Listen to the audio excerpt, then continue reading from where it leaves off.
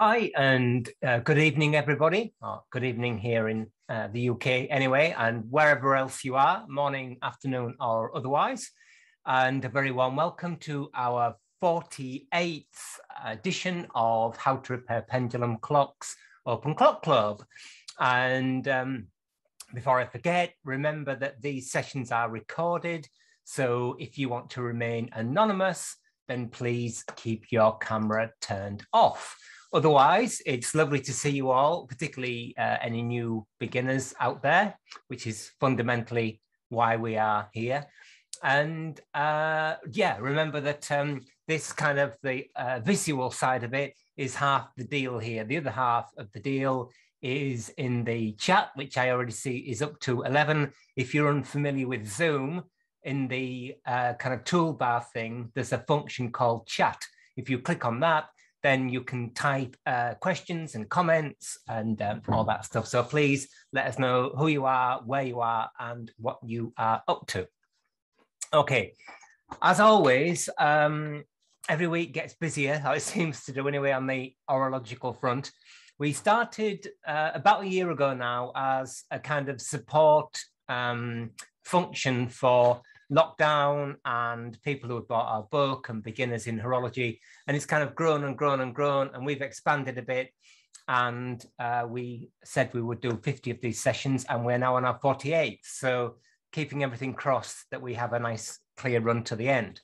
Anyway, the last few weeks we've been talking about a Facebook poll that we did where we asked the members, and there are about 1,200 or so members on our Facebook group now of the same name. What do you find in clocks like the common faults? And the reason for this, the motivation isn't to be negative and pick fault with people's work, but it's to support people when they get a clock and they're repairing it and they have a problem to get it to function well or function at all. In the fact, basically, it came out of, you've got a clock, it doesn't work. How do you work through the fault finding? In order to work through the fault finding, we thought it'd be useful to know what the faults were in the first place, perceived or otherwise, that people find. So we've been doing this, and we are now right at the top of the list, conveniently, with number one. The survey, by the way, is still on the Facebook group pinned to the top. I've actually added two more things this week, or I added one and somebody else added one. And I'm going to leave it there live because I think it's an incredibly useful bit of work. In fact, it would be useful one day if somebody, that might be me or anybody else who wants to do, wrote it up, because I think it would make a good sort of blog or maybe even article for a journal or something like that. But anyway, so number one on our list, and I forget how many votes it's got at the moment. Let me have a little look. No, phone isn't working. Anyway, it had 30 odd votes, but it was by and far the sort of front runner. And that was, I mean, oiling isn't a fault per se. Maybe no oil is a fault, but anyway, you get what I mean. It's an issue that can cause a problem.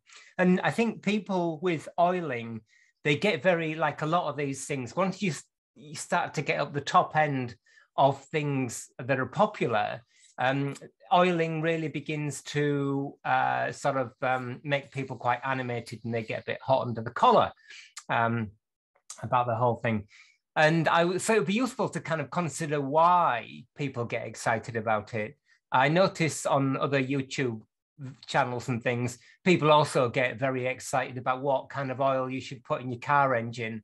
So maybe it's just something that's very kind of visible, and it's quite easy maybe to make a change, whereas other things like I don't know, like making stuff, or that whole issue about depthing in bushing and stuff, it's a little bit more difficult to get into, where oiling looks kind of simple on the outside. You get some oil and you put it on the clock. So bearing in mind that I've seen other fora get very excited about oiling, I thought, no, wait a minute, there must be a sort of more diplomatic way to approach this. So I broke it down in my mind, at least, and I'm sure you'll let me know the chat what you think. Oh, by the way, we've got Team Open Clock Club running the chat, and we're already up to 23 exchanges. So well done there. So I thought we'd break it down into three areas. Firstly, let's just have a little overview of oiling in clocks. From what I know, I'm not a tribologist, I'm not an engineer, I'm not lots of things. I'm a kind of roaming clockmaker, so please take everything I say with a pinch of salt.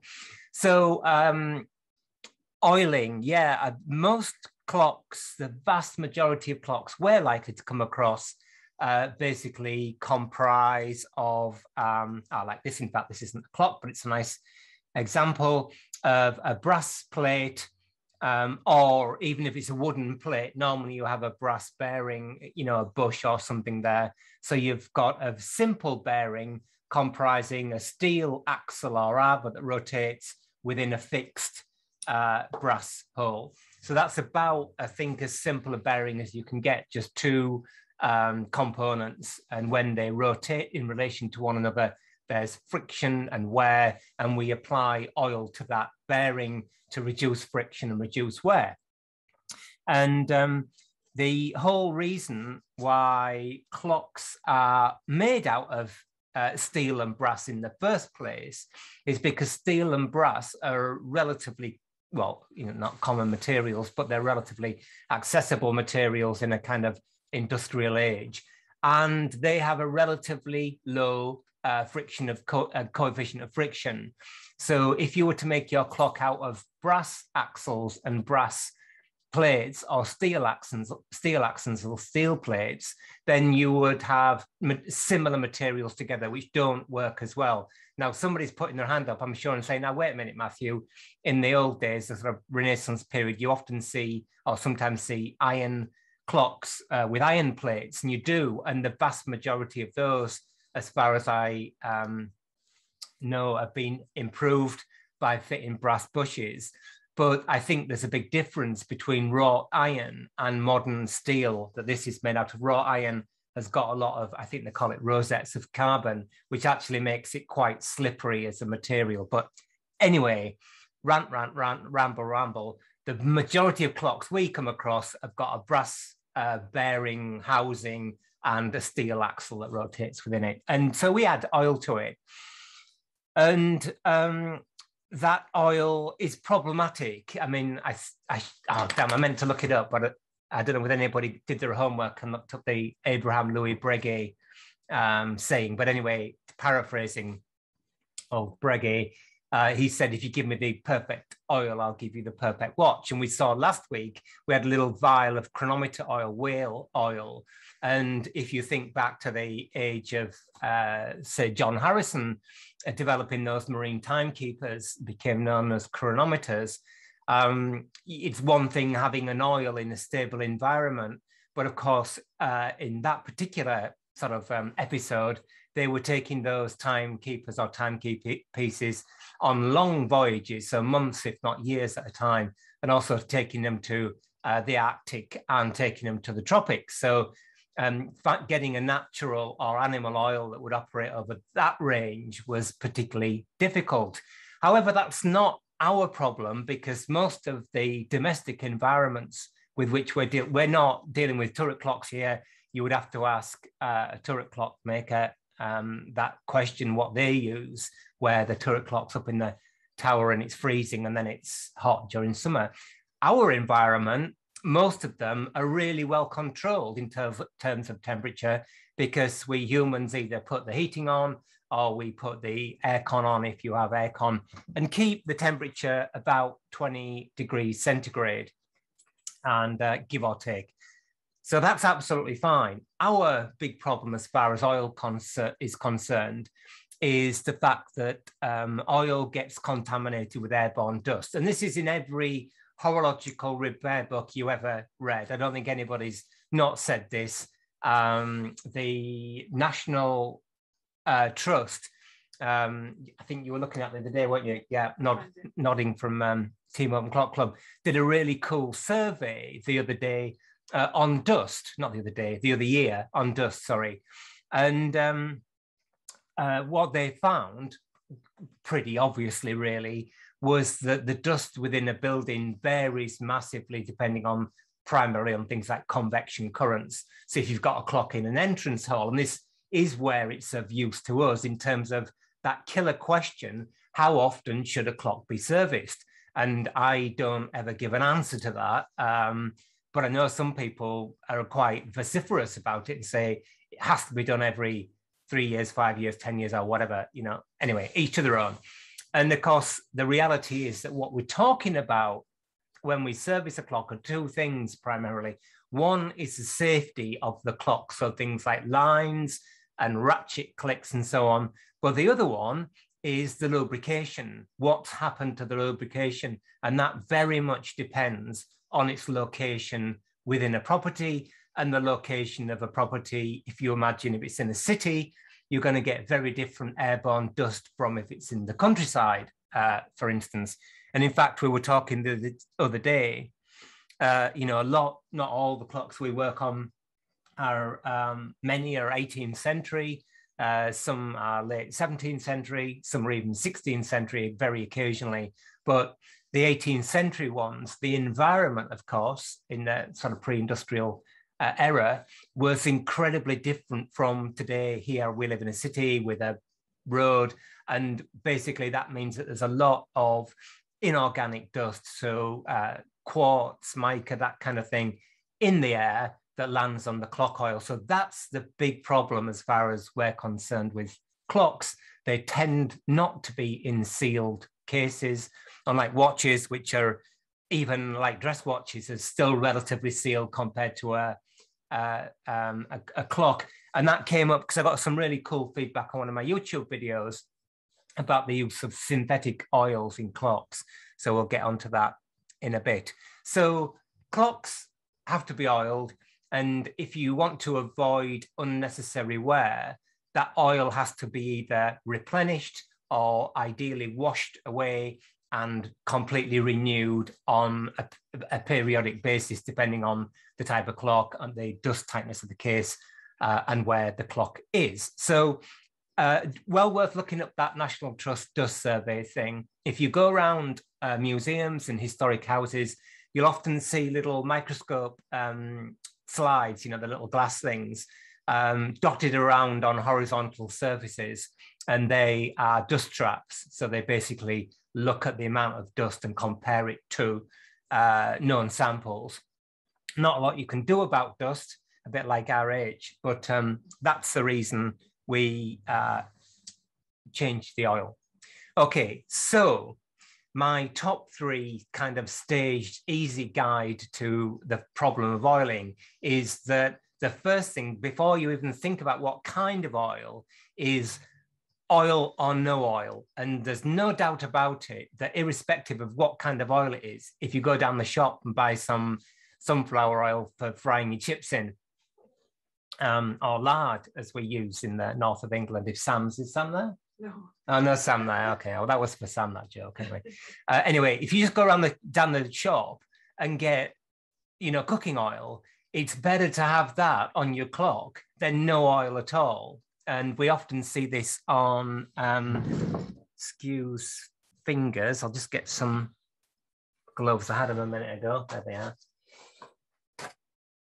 are. We often see, for some reason, certain bearings in certain clocks tend to fail quicker than others. And the classic one on the tall case, 18th, 19th century tall case clock is a center wheel back pivot. And I don't quite know why that is, but it's in bits, many of them, live stream clock. So it's pointy stick.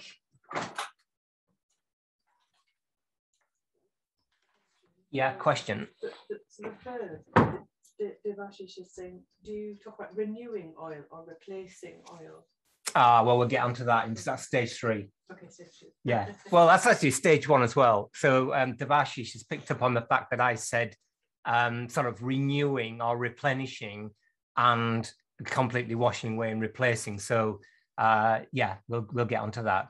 So this pivot here, which is your center wheel back pivot, in fact, on this clock, actual clock, had failed completely the lubrication It had dried up. The pivot had been grinding and grinding and grinding away.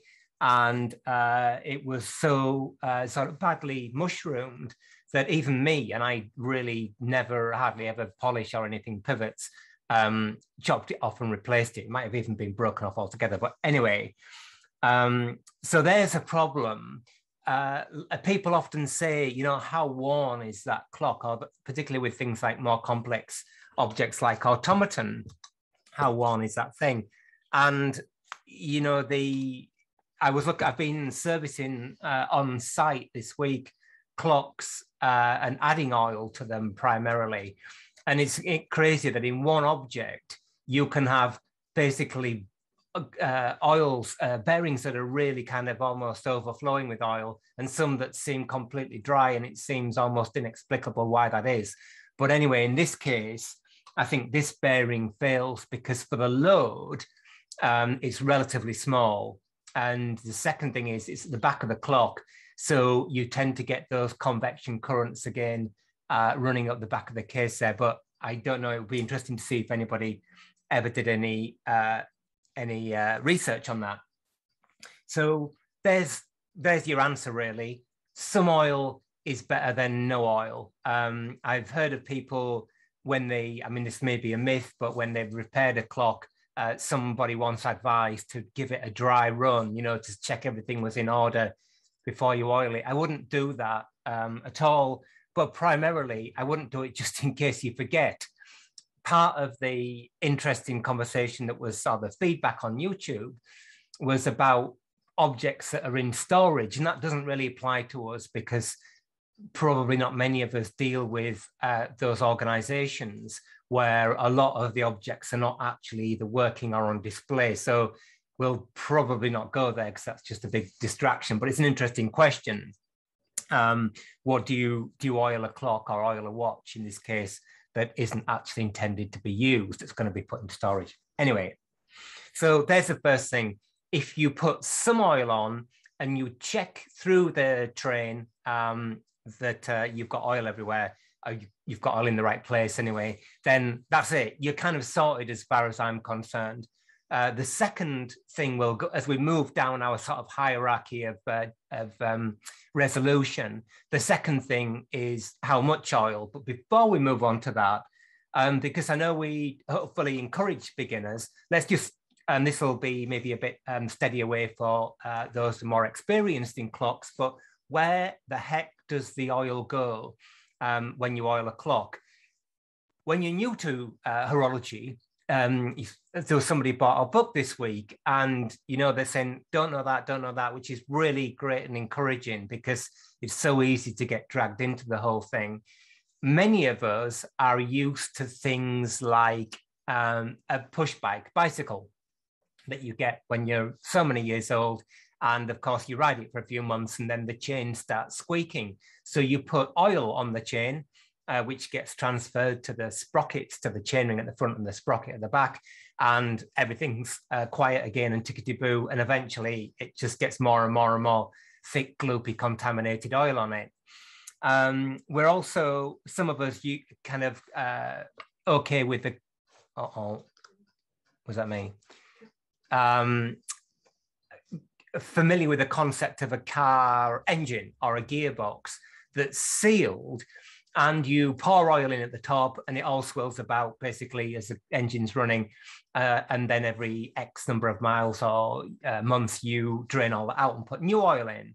Well, a clock is not like that, in the sense of the number one thing we should learn is that where the wheels, let's just get this actually into the thing if I can see if it'll focus, the wheels here and the leaves of the pinions here, so the two gears that intermesh, don't have added lubrication.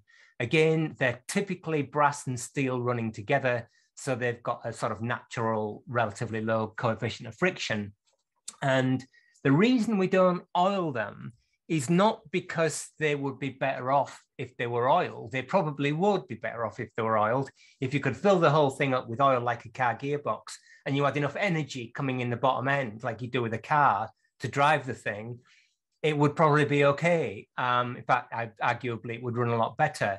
But and here's the big but, in a clock that is not sealed, that is massively problematic, because what the oil does is it attracts that dust we were talking about before, and it forms this so-called grinding paste, and it wears the teeth and the pinions away. So clock gears, involute and cycloidal primarily in the clocks we tend to work with, are kind of designed with what they call low pressure angles, not to require lubrication. So top tip number one, you don't oil the wheel and the pinion. So what do you oil? Basically, you oil everything else. I often talk about, in terms of cleaning, differentiating between working and non-working surfaces. Okay, so the non-working surfaces here are things like the plate, which is just dry. But the working surfaces here are the bearings. So where this arbor, what we call an arbor axle, rotates in the brass plate, here, and so on, they're all oiled. Okay.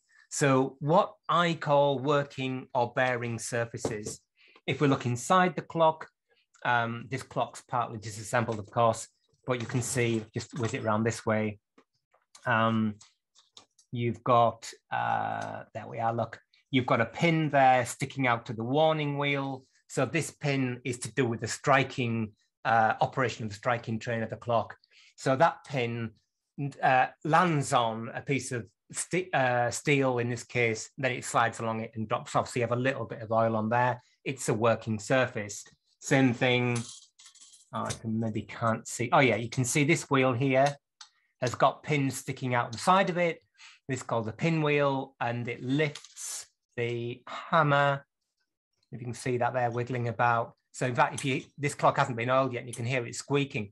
If you ever hear a clock squeaking, like stop the clock and find out which part of the element, which part of the thing isn't oiled. So again, you have a tiny bit of oil on these pins. You have some oil on the axle where the hammer goes through the plate. And if we just get a clock slightly more assembled. I've got a question for you. Yeah. Jeremy says he always thought that the centre wheel back pivot failed because of the weight of the hands and uneven way as the hands go around. Yeah, it's an interesting idea. Maybe it's something to do with the hands being on there as well. Don't know. I think, again, it would be cool for somebody to do some experimentation. I'm always sound maybe slightly negative about our institutions, and I don't mean to sound negative, of course, but I'm a bit frustrated that there isn't peer-reviewed research going on into lubrication and so on. Just stepping aside in terms of that research thing, and I think it's a good point, Jeremy. The oil that I use is mostly by the company Mobius. We'll get onto this in the third part of the thing. Mobius is owned by the Swatch Group, and the Swatch Group make money, I hope, from selling watches. So their motivation is not skanky old long case clocks like this. They're zero interest in long case clocks because you can't make any money out of them, whereas you can out of selling high-end watches or watches full stop. Totally get that good business model. So do bear in mind that those synthetic oils that they produce, like this stuff here, where is it? There we are, which is a watch oil, is developed for watches primarily. So keep that in mind. So yeah, maybe, Jeremy, I don't know is the answer, but it would be cool to do some research. But like time after time, it's that one bearing that seems to dry up and then fail. So just back to our working and non-working surfaces. If we can focus, thank you. So same thing here. We've got a pin look on this wheel, which is called the minute wheel. It's to do with the hands going round at the right speed, and that lifts this lever. So you'd have a tiny amount of oil there. You've got a touching point there. You've got a place where this component called the gathering pallet touches on this. So basically everywhere around here, including these posts, these bearings, needs an amount of lubrication. Not the same all over, but we'll get onto that, how much oil. That's kind of phase 2. So phase 1, or stage 1 of our thinking is, as a broad generalization, and generalizations are always difficult, of course, is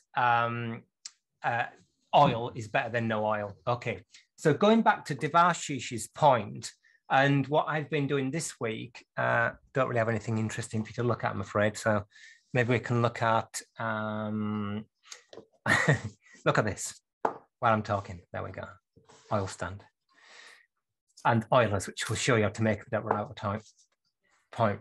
So going back to this kind of fundamental point about the oil getting contaminated, I don't know what your policy is. It would be really useful, those of you who are dealing with kind of members of the public in particular, when inevitably it's a killer question. You fix a clock and the owner says, how often should you have the clock serviced?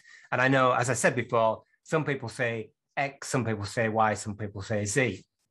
And I don't say any of those, not that that's right or wrong. What I do say, though, is that what's important is inspection of the state of the lubrication. So without any presupposed ideas, because if the heating in the property is pretty low and the clock is in a relatively dust-free place, oil can be fine for years. If you've got a really heavily heated property, or maybe the clock is on top of a mantelpiece or something, which is obviously not a good idea, the oil might only last a few months before it evaporates, spreads, or gets contaminated. So for me, one size doesn't fit all at all. So the second sort of, sorry, am I answering the question? I think so. Derek's just saying he's got a torsion clock that's been running fine for 5 years without oil. Yeah. And also, I think with I did say that most clocks aren't well sealed. And of course, the torsion pendulum or anniversary clock is a bit of an exception to the rule, because it typically has a glass shade that is a pretty good fit on its base. So the amount of dust getting into the mechanism, and also that shade will very much protect that clock from changes in RH and changes in temperature and so on. It will slow all that stuff down. So maybe a torsion pendulum clock is actually an example of a clock that's sealed more like a watch.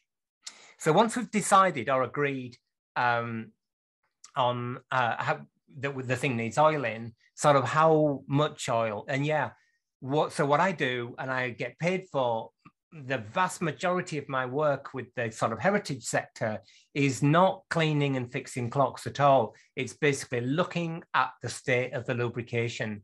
And this is a policy. I can't speak for any heritage institution. Of course, I'm a contractor, but some of those have a policy of a regular maintenance inspection. As I said before, that's basically two things: primarily making sure that the clock isn't going to fall over and hurt anybody or hurt the people are winding it. So things like ratchet clicks and so on, and lines and da-da-da.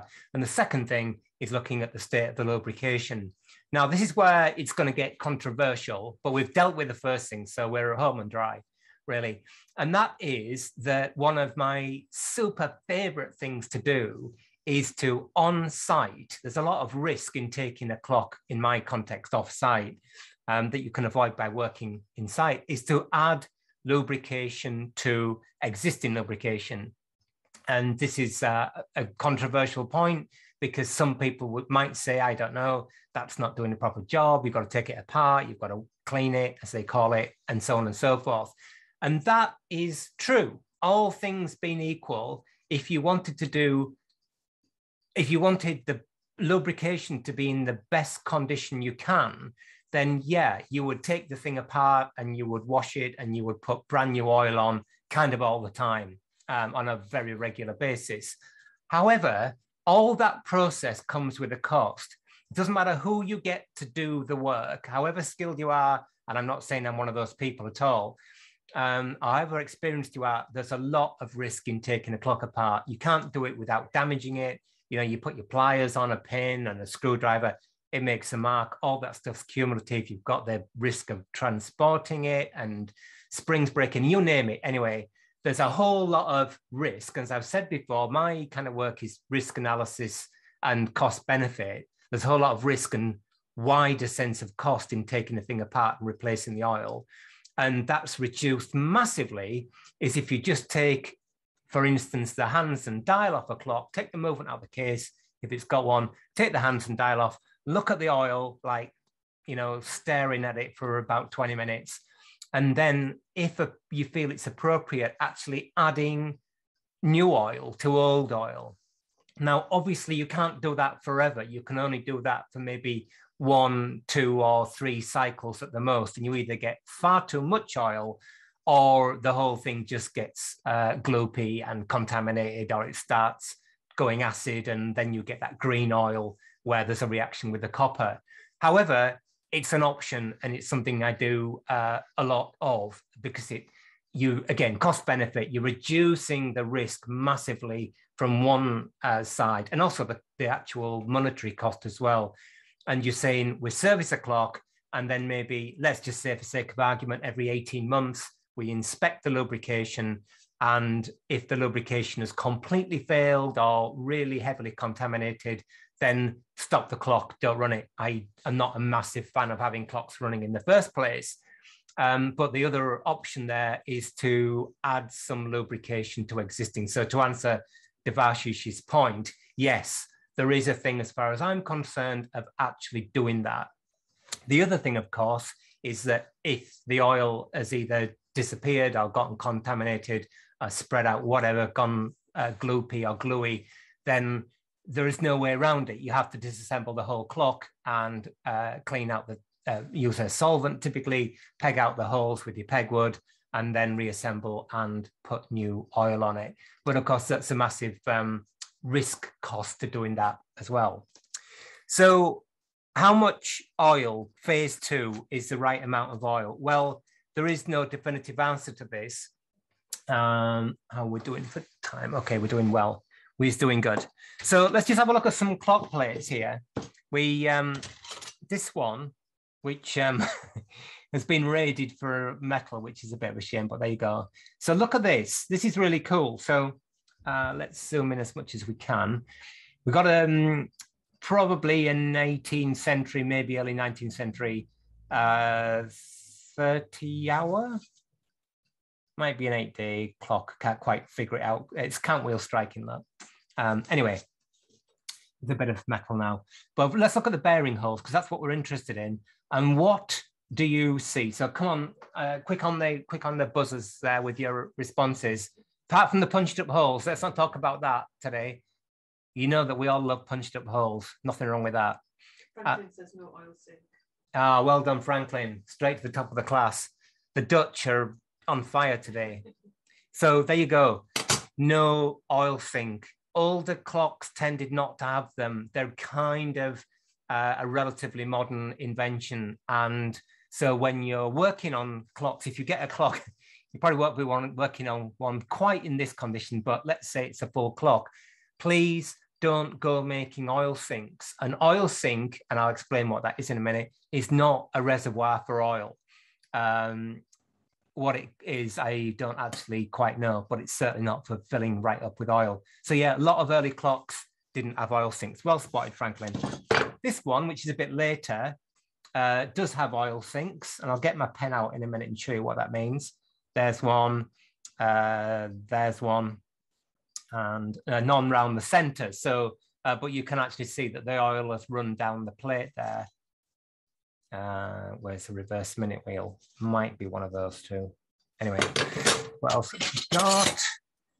Here's another one. So again, we've got 19th century clock here, or the remains of one oil sink, little one on the center wheel, none on the great wheel, or Fusilier as these, aren't they?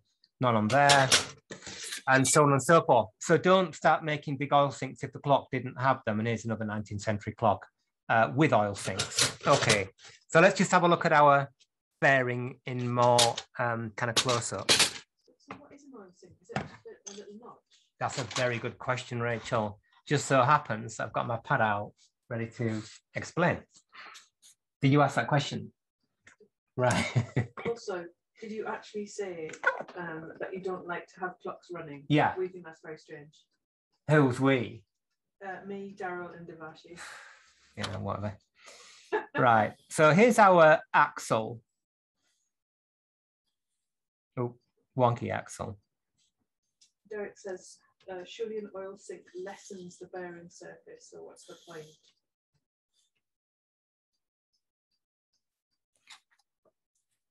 So what's the point of what? Of an oil sink. I don't know. Yeah, lessens the bearing surface. I think that's a really good point. Where you've got those chunky 19th century clocks everybody loves with really thick plates, like spring-driven clocks, spring-driven fusee clocks that are sometimes called bracket clocks. They've got nice thick plates. And yeah, you don't want the bearing surface to be as wide. You know, the plate's uniform in thickness, but at one end, you've got a chunky sort of 10 millimeter diameter barrel arbor bearing, and at the top, you've got a fly bearing, which is like millimeter or something or less. So it makes sense that the plate is varied in thickness, and an oil sink is a way of helping with that. I do think an oil sink is related to oiling, but my point is it's not for filling up with oil. It's not a reservoir for oil, and I'll show you why in a minute. So I'll start again with my drawing because the last one was a bit skank. Franklin says he's seen some modern Hermle movements where the smaller pivots also have no oil sinks. Oh, okay. Yeah. Yeah, I mean, the whole thing with those Hermle clocks is interesting because I don't know. I mean, I know there are service manuals for them, but it's difficult to kind of tell whether they're actually meant to be serviced. I suppose the fact that there are service manuals probably says that they are meant to be serviced. Going for some crazy color coding here, I don't know why. Here's our arbor, our axle that rotates so it's one half of our bearing. And here is our clock plate, which for some bizarre reason, I've drawn in blue and I should have drawn it in yellow to represent brass. So it looks like steel, but it is in fact brass. So that's confusing to start with. Anyway, let's not worry about that. Let's draw our oil, and we'll draw oil in pink. So apologies for the color coding. Didn't really think this through. So, okay. So you will remember back to your school physics lessons, and the physics teacher, when you were 13 years old, sat in the class talking about the thing called the meniscus. And at that point, my eyes glazed over, which is probably a bit of a pun.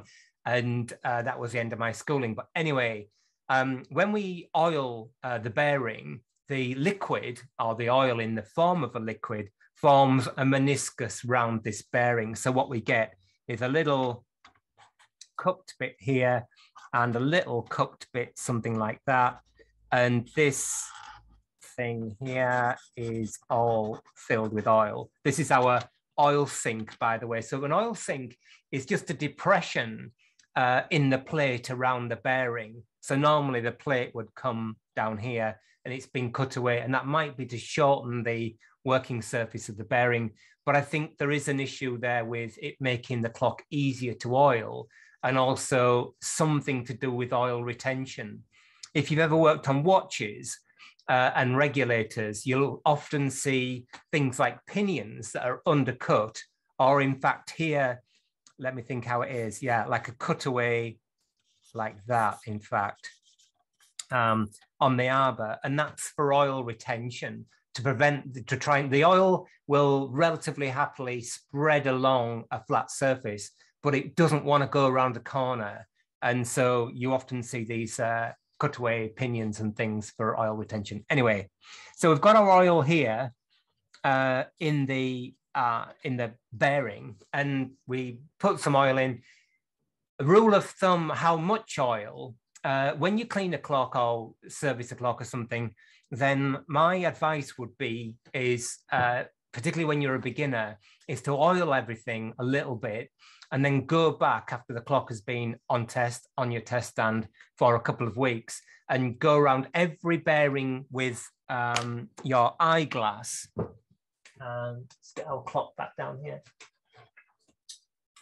With no power on the thing. So here, looking at that with an eyeglass, wiggle the wheel in the frame so the pivot jumps about a little bit like that, and check under low power magnification, you can see liquid oil there. If you can, then I would say that's probably enough.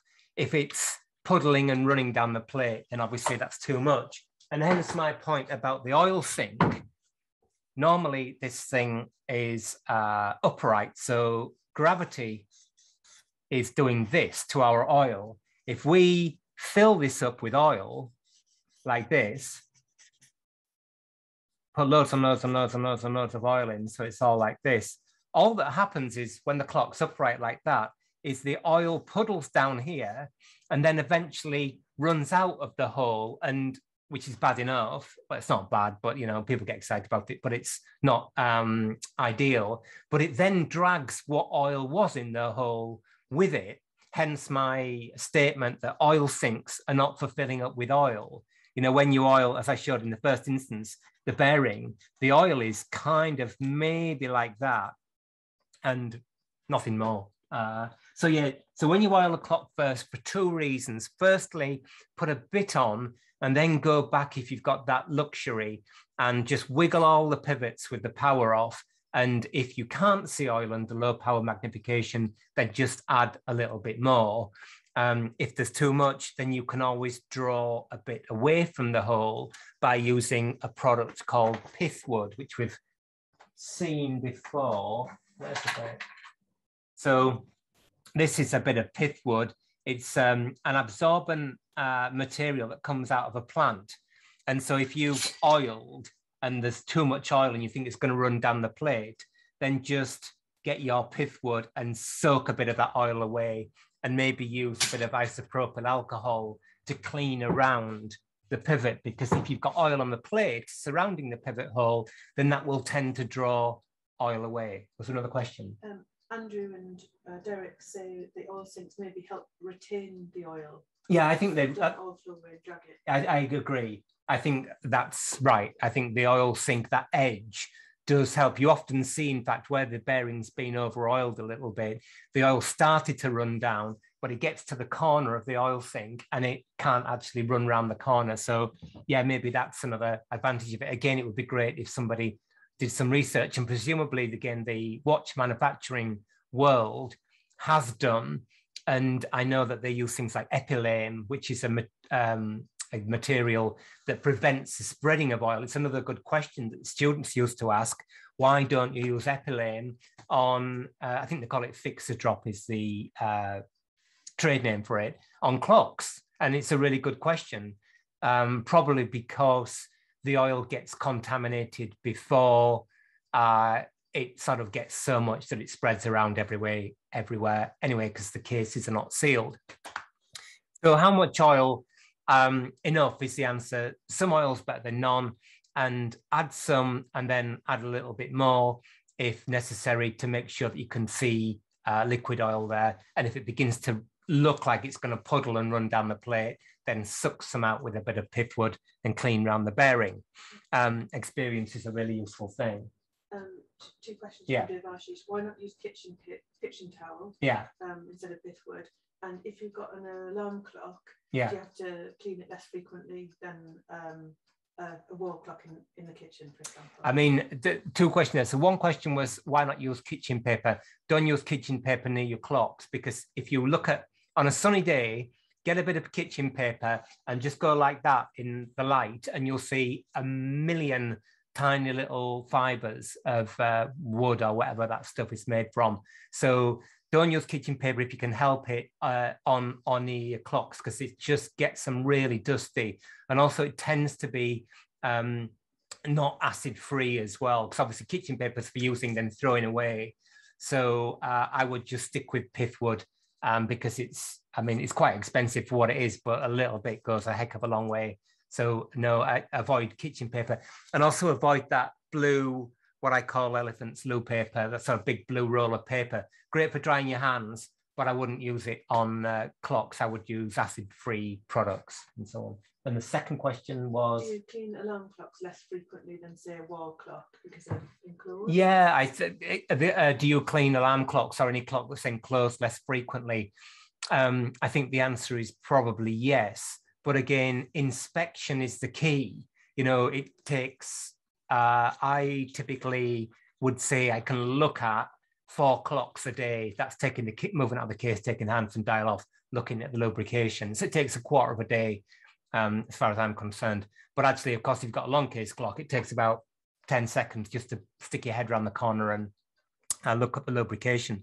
So it may be that a clock like an alarm clock needs oiling less frequently, but that does bring up another problem, because the oil, even if it's in its bottle, you know, doing nothing doesn't last forever anyway. So it has a kind of shelf life.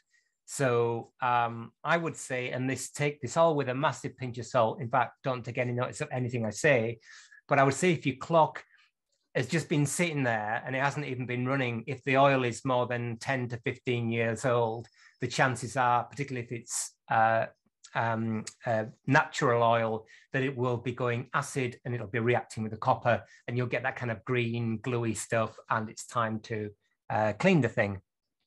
So no oil's better than none. How much oil? Enough is the answer. Bigger bearings obviously need more oil than smaller bearings. You've got to learn, which isn't a particularly useful thing, but just look and check you can see that the bearing is lubricated.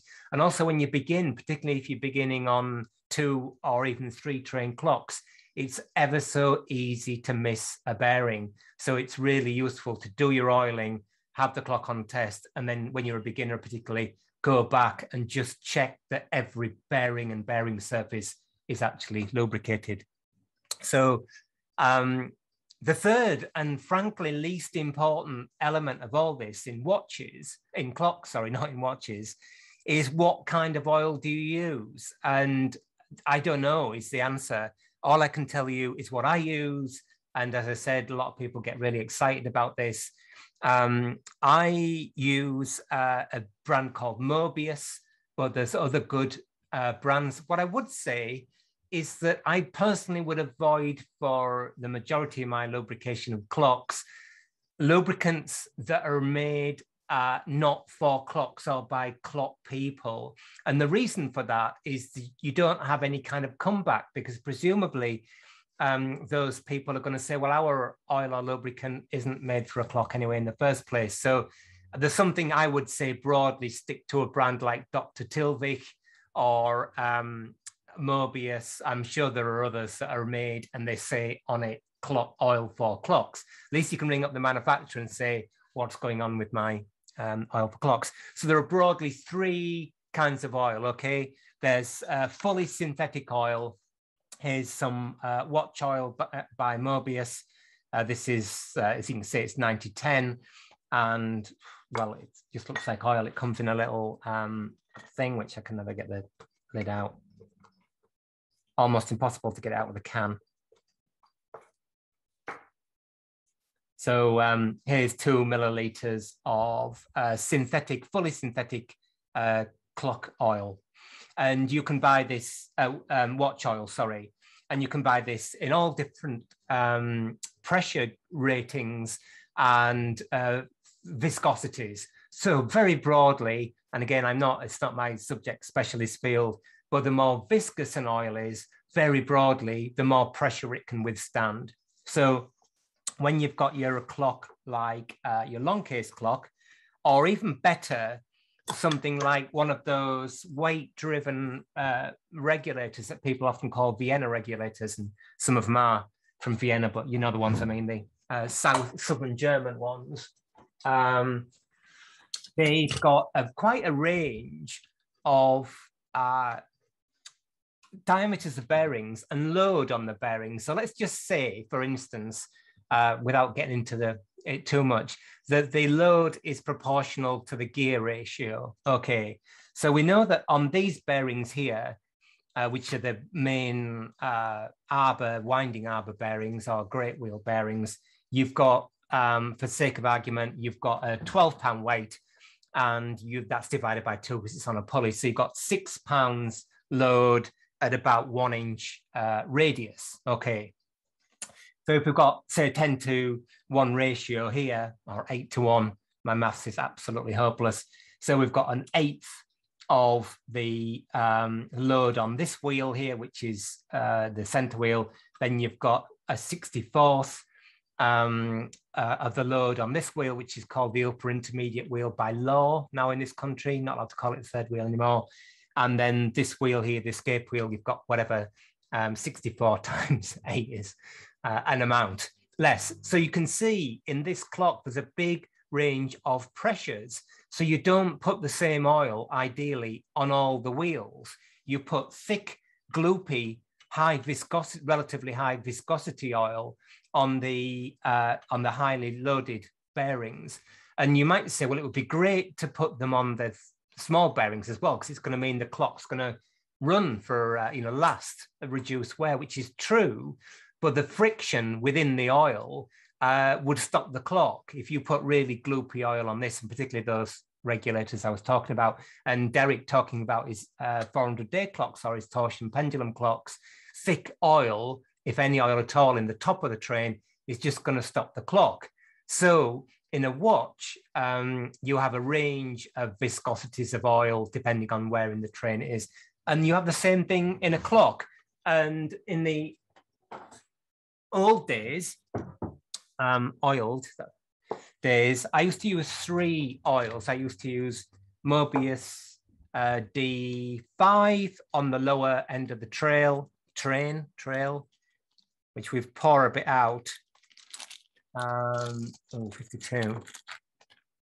Let's get our oil stand. So if we pour, sorry, excuse teeth, some D5 out, maybe you can't do it so you can see it, you'll see straight away that it's incredibly sort of gloopy with, sorry about that, incredibly gloopy with like long chains. You can see that? Yeah. So that's your D5. So I would use that on an along case clock, on the great wheel, on the pallet faces of the escapement, on center wheel, on the hammer arbor, and so on. So anything that's relatively slow moving, high pressure. But if you use that throughout the clock on the escape wheel or the fly, for instance, it'd have a significant effect on the performance of the clock. So I've used to use D2 as well, or even D1, which is thinner, less viscous. And I've given all that up for just 2 oils now, because that's kind of complicated enough. So if we just pour out some D3, I don't know if you can see there, but immediately, and I'm going to mix up my toasties now, just clean my oiler. And if you can see that, but it's a lot less viscous than the D5.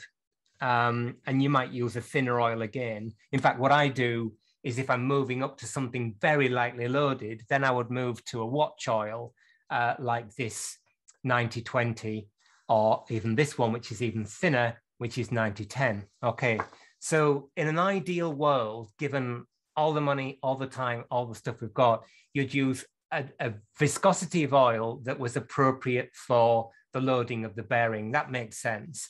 But not Bergeon, Mobius have got a great website, and they actually have got like spider diagrams for all the lifespans and the viscosities and the loadings of the oil. And I'm sure for a watch, they will tell you exactly which oil to use where. In a clock, you'll have to do it by trial and improvement, because I don't think, again, that information exists. And if it does exist, then please let us know, because I'd love to see what people say about it. Now, remember, I'm not saying if you just use one oil and you use oil that you get from the chip shop or whatever, I think that's fine, because some oil's better than no oil. But if, as you're working through the resolution of the whole question of oiling, then as I say, I've gone from 3 to 2 viscosities just because it's not a problem, but just to keep life relatively simple. So, yeah. So would you say natural or synthetic oil is preferred? Chris has had issues with natural oil thickening up too quickly. Yeah, well, I think, Chris, thank you for that question. It's a great question. So natural, mineral, or synthetic, they're your 3 ranges of oil. So natural oil presumably is something that comes out of a plant or an animal, but presumably a plant nowadays, don't know what it is, but some oil from seeds or something. Mineral is the stuff that you dig up from the earth and refine it. And then synthetic is a synthesized version of that, which is probably based on mineral oil anyway. I don't quite know. So in a watch, and I'm not talking about watches, a synthetic oil makes a whole lot of sense, because a watch and modern watch is sold on this kind of performance. And let's say you've got a service interval of 4 years. I don't know what the service interval is. You want the performance of that watch to be consistent over that period. So synthetic makes sense. And I'm not anti-synthetic for domestic clocks either.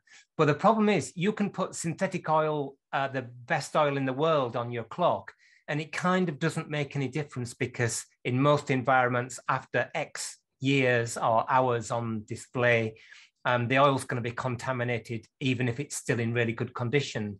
And my pet theory is that an oil that goes thick and gloopy after, let's say, 3 to 5 years is a good thing, because what it means is the clock stops, and then the client/owner is sort of forced, if you like, to have oil added, an inspection, or they have to clean the thing. Whereas with synthetic oil, is it not the case that if the oil is really good and stable for, let's say, 8 to 10 years, that oil could be really contaminated after 3 years, let's say, for instance, but it goes on for another 5 or 6 years. So the clock will run, but the whole thing is grinding away with airborne contamination. I mean, I don't know, again, it needs some peer-reviewed research, please, our professional institutions.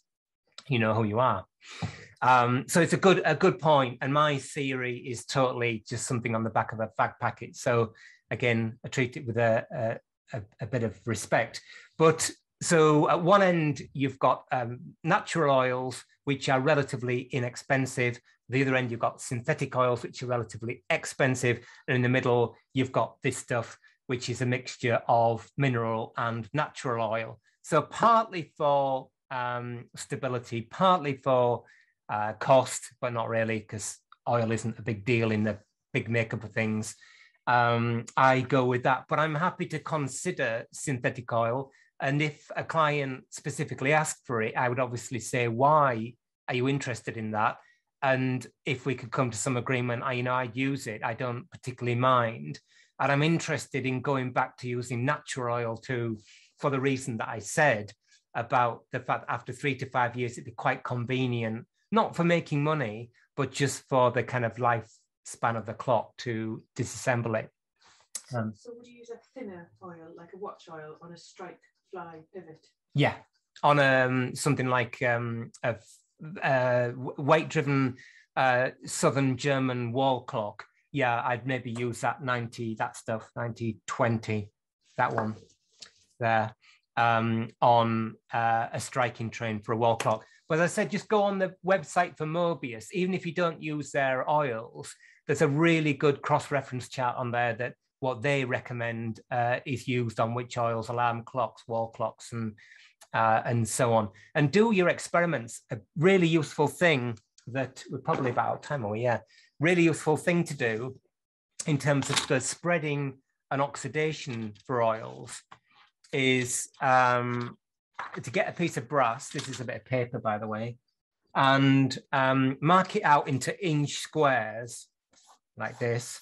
Your sheet of brass, drill holes in the middle, put little steel pins in to represent arbors, and then put oil sinks around them, and then put, so you've got this all over the plate, and put your favorite oils on here, scratch on the plate what the date and the oil was, and put it under a piece of glass to keep the dust off, keep it horizontal, and just look at how much those oils spread and evaporate over time. It's actually a really useful exercise. We used to do it at college, and it was really shocking, the difference, whether one was good or bad. That's it. Is that Ian? What's that, Ian? What's the book?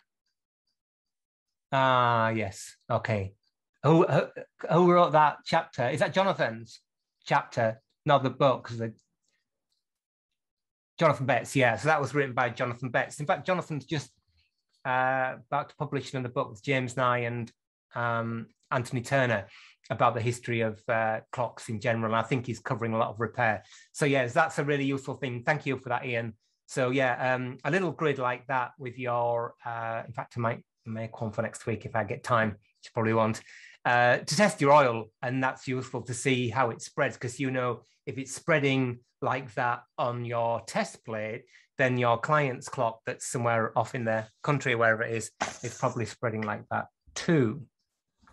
So very little definitive there, I'm afraid. I'm pretty open-minded about sort of the lubrication for clocks. I don't try to get too excited about it. There's a whole gnarly issue of mainsprings. Again, I was looking at a clock yesterday that had an oil on the mainspring, and inevitably, for some reason, the oil runs out of the barrels and drips at the bottom and gets in the great wheel teeth. So I prefer to use a liquid spray grease on my mainsprings. But again, no peer-reviewed research on that, I'm afraid. So yeah, check that your clock has got oil on it. Secondly, be mindful of the amount of oil you've got in there, and either add or subtract so you've got an amount of liquid oil there. And then thirdly, if you get all that sorted out, then by all means experiment with different kinds of oil, looking at how they spread, how they evaporate, and how they're stable. The natural oils do tend to go acid over a period of time, which, as I said, reacts with the copper. So if you've got a clock that's likely to be not serviced for a long time, whatever that is, then again, you might consider a synthetic oil, which is more stable and less likely to react. I think it's kind of open to negotiation. So maybe you can join us on our Facebook group for further discussion, or in fact, we can talk about it next week some more if you want, but we're out of time. So draw some breath. So yeah, thank you very much. Thanks to Open Clock Club here for running the live chat, which we're now up to more than 100 chats. Wow.